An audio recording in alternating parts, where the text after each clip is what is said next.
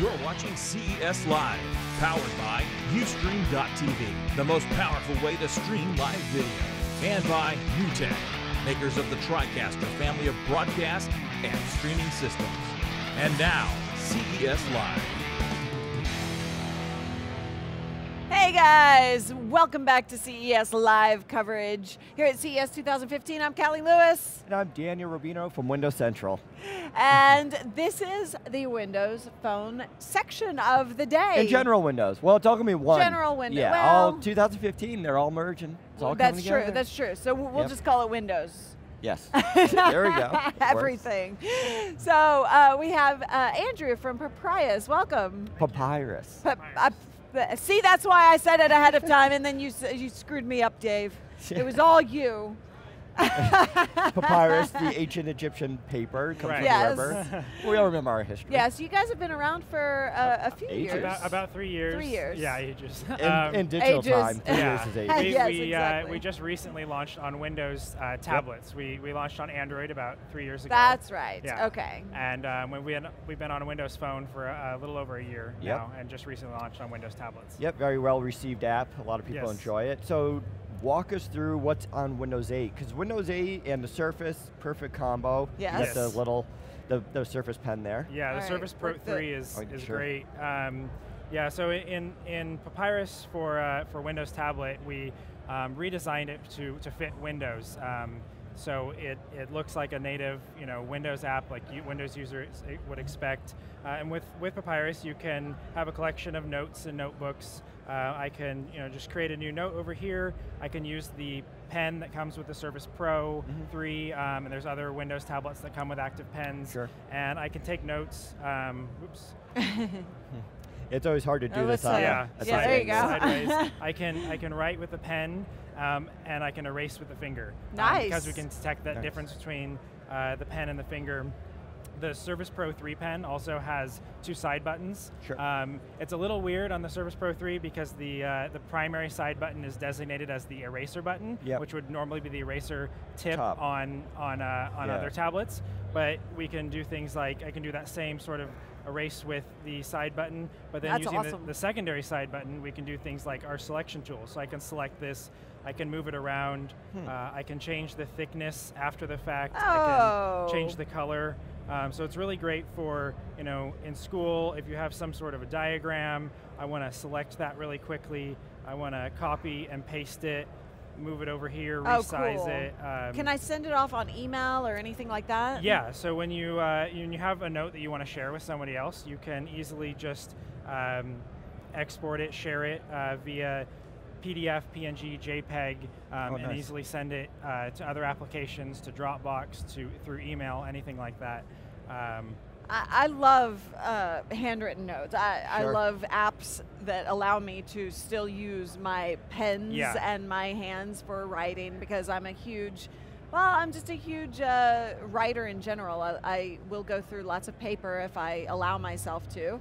And so I've been trying to digitize everything I do in terms of to-do lists and note-taking and all of that. So this is perfect. It's a technology that we wanted to go away, but now but people can't let it go. And people still really love important. the natural. I mean, it's very natural. And there's definitely reasons to take notes, to take typed notes, but especially in the classroom with science and things where you have to draw a lot of diagrams, architecture, things like that, you're not going to replace it with typed notes, and this is a lot more natural to use. And so that's our goal, is to utilize technology like this to allow you to take notes on a tablet.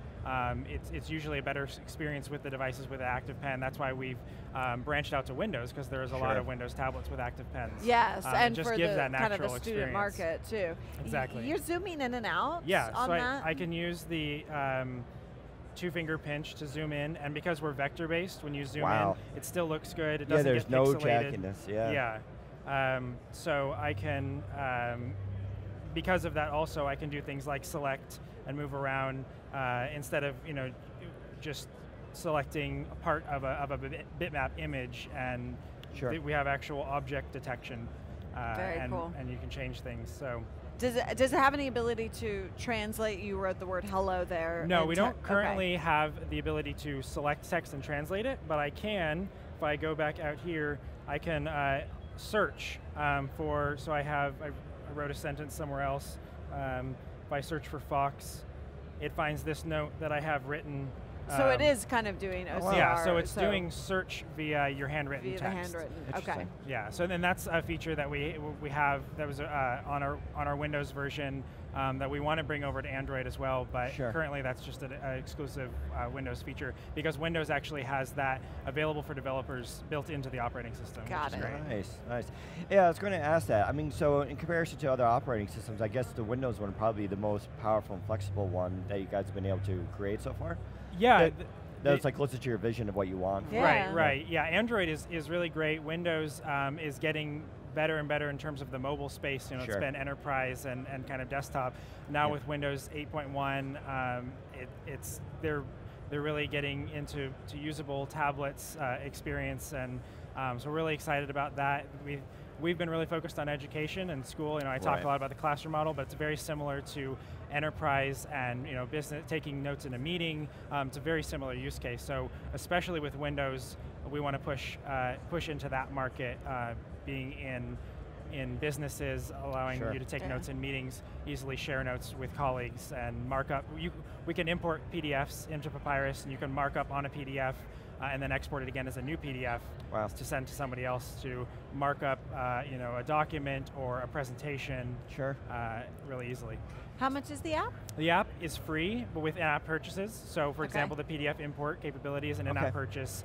We have some other tools that we have for in-app purchases, as well as the ability to back up all of your documents to the cloud and be able to restore them in the event you lose your device or get a new device, things like that. Now, is that an internal cloud, or are we? No, it's connected to existing. Google? To currently we have support for Dropbox and Box. Got it.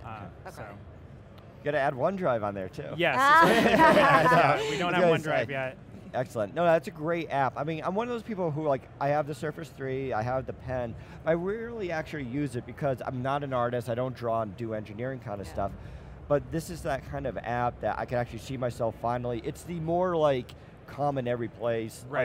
Usable app that I could just pick up and just quickly write stuff down. Yeah, and it's primarily a note-taking app, but we have people use it for drawing. I'm not an artist, and so our feature set hasn't really been focused on artists. We get a lot of requests for, I want to have layer support, and I want to have these things, and that's not really our focus, but we definitely have people using it and being able to just draw something, export it as a PDF, and then people can import it into something like Illustrator, which is vector-based, and then they can continue working on their drawing with the vector, sketch that they created.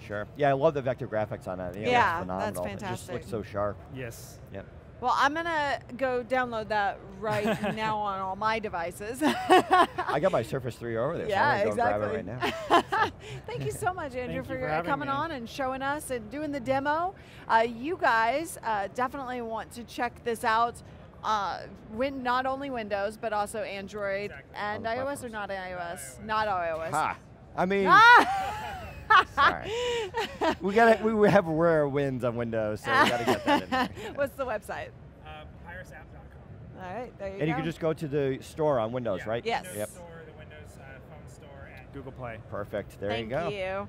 Thank you guys for joining us. Don't forget to go check out sadioonline.com for all your phone accessory needs. They have outfitted our entire team with cases and tablet covers and all sorts of stuff. We've been loving them. Yeah, and they've been around forever too. I know. A really good company with really quality products. I use them on a daily basis on my phone. Same here. Thank you guys. And they have a giveaway, geekbeat.tv/giveaways. Did you know they're giving away 5 cases? No, I did not know that. Yes. I'm Callie Lewis. Giveaways are nice. I want stuff. I'm Callie Lewis. I'm Daniel Rubino. He's thinking about the giveaways. I know. He wants to go enter. Bye. Take care.